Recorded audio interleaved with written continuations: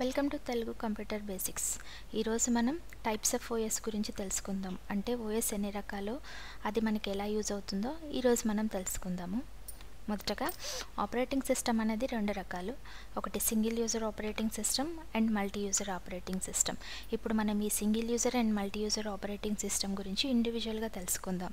మొదటగా single user operating system. OS అనేది users and computer ఇంటర్ఫేస్ని take care చేస్తుంది. OS only one యూజర్ని ఇంటర్ఫేస్గా పనిచేస్తుంది. In single user operating system OS అనేది only one యూజర్కి ఇంటర్ఫేస్గా పనిచేస్తుంది. అందువల్ల దీన్ని సింగిల్ యూజర్ ఆపరేటింగ్ సిస్టమ్ అని అంటాము. అన్ని స్టాండ్ అలోన్ కంప్యూటర్స్ ఈ కేటగిరీ కిందకే వస్తాయి. అంటే అన్ని stand alone computers single user operating సిస్టమ్గానే పనిచేస్తాయి. అంటే కంప్యూటర్ ప్రాసెస్ అనేది only one job at a time అనేది చేస్తుంది. సింగిల్ యూజర్ ఆపరేటింగ్ సిస్టమ్కి ఎగ్జాంపుల్ ఎంఎస్ డాస్ తీసుకోవచ్చు. ఎంఎస్ డాస్ గురించి మనం వచ్చే వీడియోస్లలో తెలుసుకుందాము. నెక్స్ట్ మనం మల్టీ యూజర్ ఆపరేటింగ్ సిస్టమ్ గురించి తెలుసుకుందాము.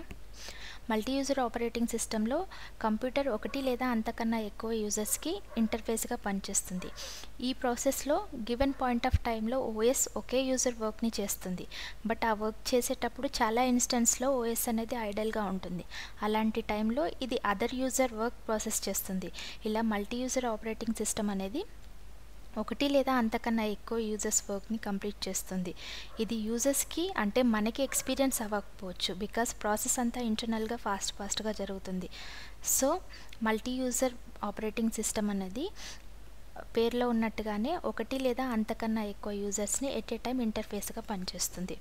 So this is all about types of operating system. Thank you so much for watching and please subscribe to Telugu Computer Basics for more and more videos. Thank you and bye.